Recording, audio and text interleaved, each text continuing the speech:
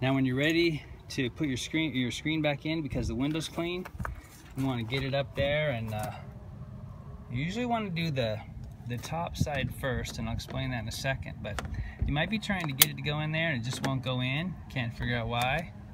Then when you come back around here and you look at the little spring, it'll be around the corner like that, jamming you up. So you just got to make sure that spring's in the right spot. And then you want to put it in the groove there and slide that end in, and then you ease in the other corner, and you do the bottom second because you have water down here in the track from cleaning, and you want to gently put the screen back in or you might splash water up on the glass that you just cleaned.